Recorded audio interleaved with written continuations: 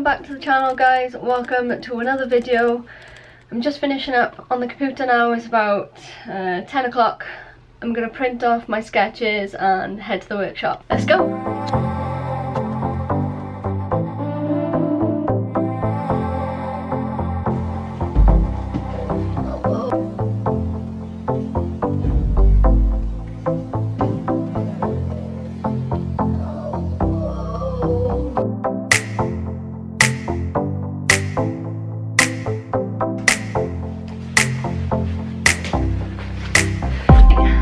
Guys,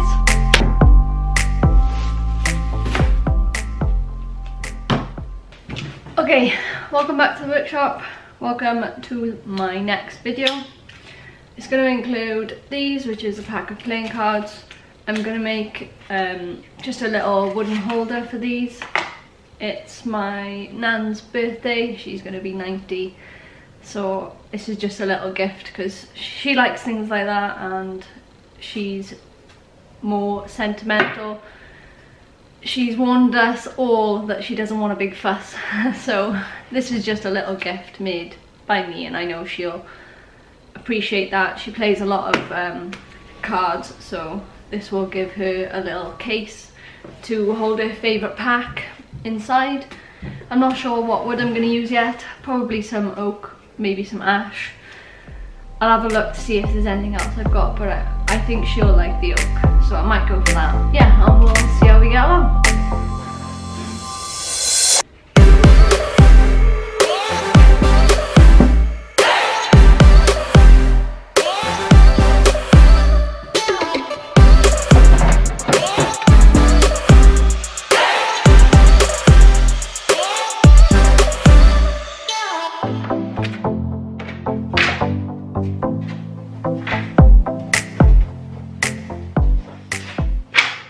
I just cut the material down for no other reason than I haven't got enough outfeed space because I've got junk down in the corner.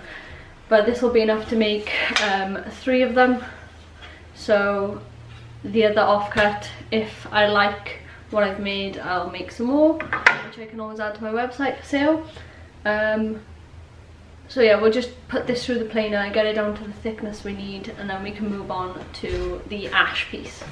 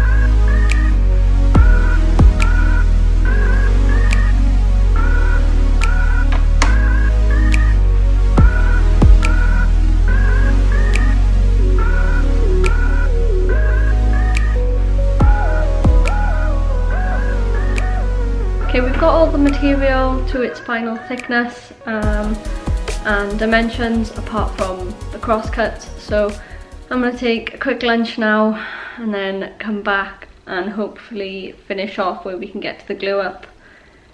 Yeah, I'm a little bit tired, so I need some food, some fuel, and then we'll get back to it.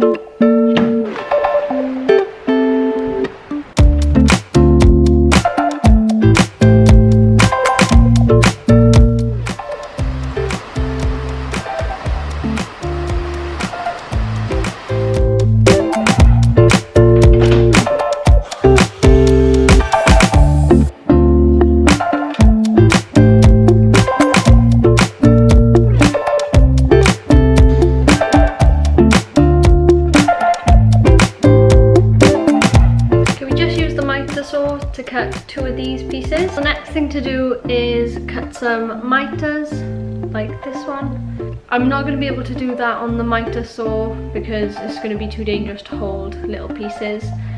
So I'm just going to make up a jig that's going to hook onto the workbench so I can cut these by hand. I'm not going to show that in this video, but I'll show how I made that jig in a future video. But for now, we'll skip forward of me making the jig and then we'll cut some miters. Okay, so I'm back.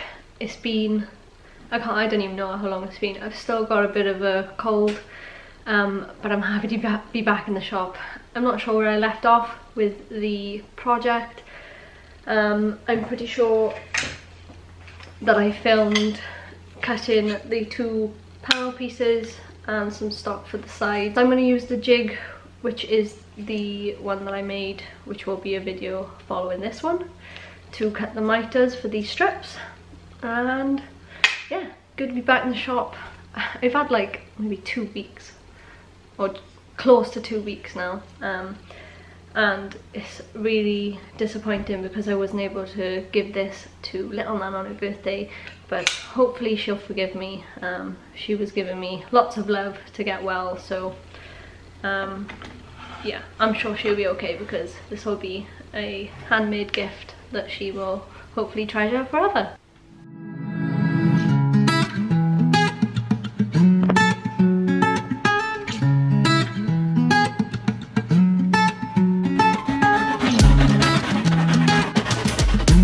There you go. So as you can see, on small pieces the jig works really well. Just to show you.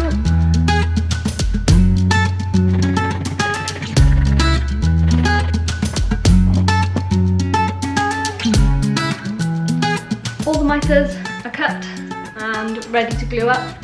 I'm going to use the tape trick to clamp the pieces.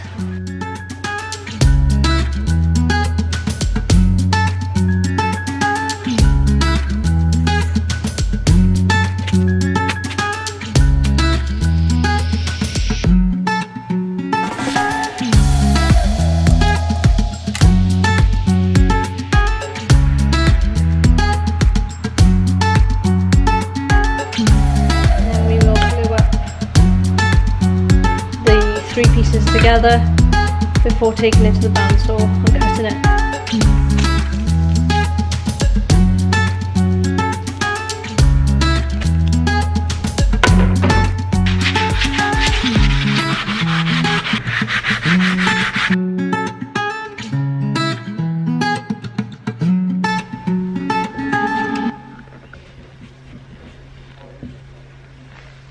That's the final part glued up. I threw on an extra 2 clamps just to be sure. Yeah, I mean, if anyone knows of any good small clamps that are not too expensive, then let me know, because I need more, because that's my entire collection and they're just cheap ones. Yeah, so we'll wait for that to set. It bonds within 10 minutes, but I'm going to set a timer for another 2 hours because that seemed to be good for the miters. And then we can get sanding, take it to the bandsaw as well to cut the lid.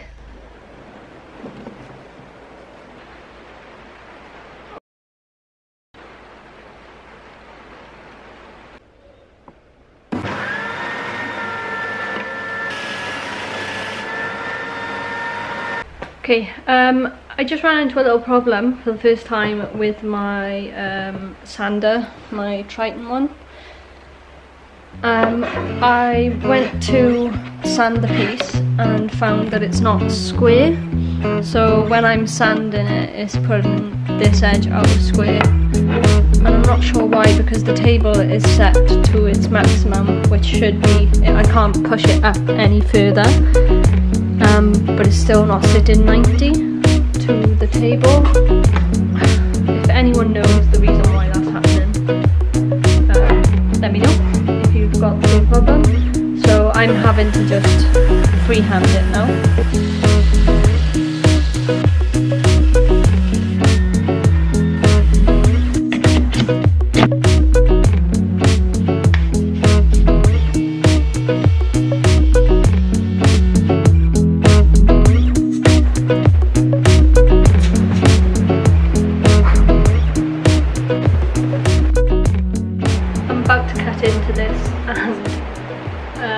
just fired up the dust extractor. I got too scared to cut it. I thought I'd share my feelings with you. I'm really scared to cut this line through because I don't really know why. It's just like breaking into the box.